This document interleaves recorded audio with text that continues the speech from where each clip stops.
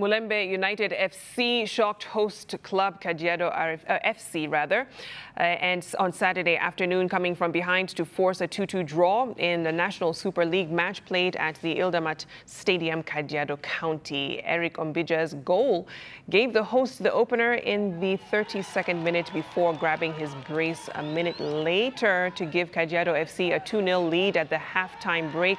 On resumption, Mulembe United came in and charged, and the pressure they mounted on Kajiado yielded fruits in the 52nd minute when Saul Ben's clinical shot found the back of the net.